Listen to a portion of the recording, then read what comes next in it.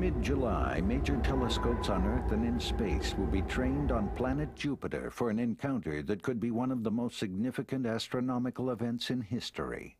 A string of over 20 ice and dust fragments from an ancient comet will plummet into Jupiter, causing massive explosions. Geologist Eugene Shoemaker, astronomer Carolyn Shoemaker, and amateur astronomer David Levy found the comet in March 1993 during a survey of the sky at Mount Palomar Observatory. No one is quite sure what effect the comet's impact will have on the planet, an immense globe of gas, 1,000 times larger than the Earth. Well, the $64 question is, how big are the fragments? At one point some months ago, we thought the largest might be about 3, maybe even 4 kilometers across. If they were that large, then altogether these comets would deliver about 100 million megatons of energy. Computer simulations of the impact's effect on Jupiter have been made by astronomers at the Massachusetts Institute of Technology. During the 6 days of bombardment, major observatories of the world hope to study the event. The impact sites will occur on the opposite side of Jupiter, away from Earth's view. The Galileo spacecraft, now en route to Jupiter, will view the event head-on, eventually sending back images.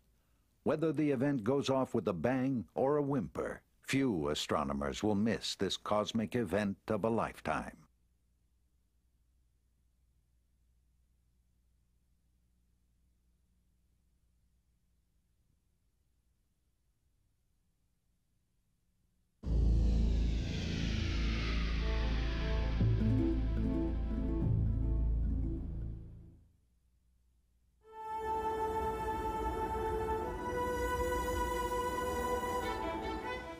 In mid-July, major telescopes on Earth and in space will be trained on planet Jupiter for an encounter that could be one of the most significant astronomical events in history.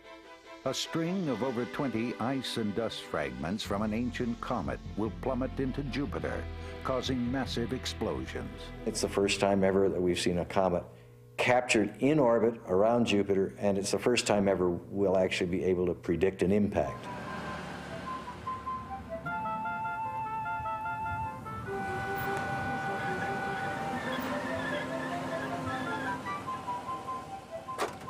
Geologist Eugene Shoemaker, astronomer Carolyn Shoemaker, and amateur astronomer David Levy found the comet at the end of March 1993. Oh, Gene, it's a lovely day.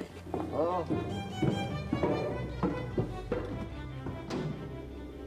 From their perch atop Mount Palomar in Southern California, they monitor the night sky using a 60-year-old 18-inch telescope. The vintage instrument has perfect properties for spotting fast-moving objects. With it, the Shoemakers have discovered dozens of comets. It is actually a camera. Exposures of 8 minutes are used for each picture. The field of view takes in a wider than normal portion of the sky, making it an ideal workhorse for spotting new objects. Okay, does that look right? Yes. And minus 1318. The evening of the discovery, high clouds threatened to cancel their efforts. Prospects didn't look good. But David Levy suggested that they continue, using damaged film that would have been thrown away. That decision paid off. We knew we had something very unusual. It was so unusual we were a little unsure just what we were dealing with. So I started to scan it, and Jupiter was a big, overexposed looking blob on one side. But I started at the top and across and down. And then as I moved across about a little more than halfway down, I suddenly thought, I saw something. Carolyn used a stereo microscope to look at 2 pictures taken 40 minutes apart of the exact same location. As she viewed the images simultaneously, everything looked flat except fast-moving objects like asteroids or comets. They appeared to float. I turned to the others and I said, I don't know what I've got. It looks like a squashed comet. The squashed comet turned out to be a chain of fragments. They were formed when Jupiter's immense gravitational force pulled the comet apart as it passed by the giant planet. NASA's newly repaired Hubble Space Telescope took these images of the comet, its powerful mirrors bringing each fragment into sharp focus. Well, the $64 question is, how big are the fragments? At one point some months ago, we thought the largest fragments might be about 3, maybe even 4 kilometers across, about up to 2.5 miles in diameter. If they were that large, then altogether, these comets would deliver about 100 million megatons of energy. But no one is quite sure what effect the impacts will have on the planet, an immense globe of gas 1,000 times larger than the Earth. Timothy Dowling and Joe Harrington of the Massachusetts Institute of Technology have developed a computer model that shows the effect of the comet's impact on Jupiter's atmosphere.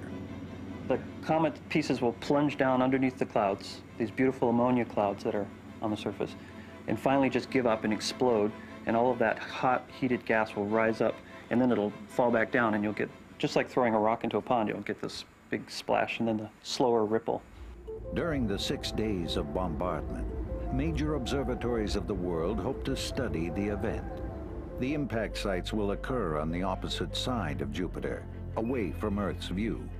Scientists hope to see after effects of the impacts, or flashes of light reflected onto Jupiter's nearby moons. The Galileo spacecraft, now en route to Jupiter, will view the event head-on, eventually sending back images. It will be an unprecedented opportunity to learn about the planet's weather patterns. Joe Harrington believes the explosions could trigger storm systems in normally stable areas. If the pieces are big enough to produce any kind of observable effect at all, anything that makes the planet look different from the way it looks today, we'll learn something. And the more changes, the more we'll learn. In fact, there are valuable lessons in store for our own planet. There are a lot of people that believe that an impact about the size of the combined comet train is what killed off the dinosaurs. Gene Shoemaker has long supported the theory that comet material landed some 4.5 billion years ago and delivered life's essential ingredients to Earth. In essence, I think we're the progeny of comets. Comets arriving early in the history of the solar system delivered the volatile material. Come July 16th, amateur and professional astronomers alike will train their telescopes on Jupiter. Whether the event goes off with a bang or a whimper, few astronomers will miss this cosmic event of a lifetime.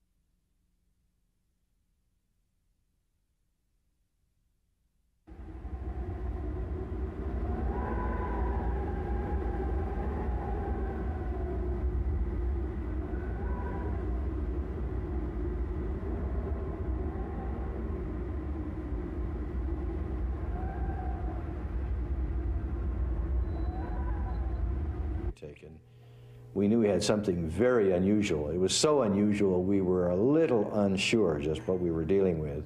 We were pretty backed up. And when I looked at it, I realized that what I saw was a bar, and this bar had coma and tails. And that was it's unspeakably weird. You just don't find something like that when you're looking for either asteroids or comets, and nothing else. Yeah, the comet pieces will plunge down underneath the clouds, these beautiful ammonia clouds that are on the surface, plunge down underneath, and finally just give up and explode, and all of that hot, heated gas will rise up, and then it'll fall back down, and you'll get, just like throwing a rock into a pond, you'll get this big splash, and then the slower ripple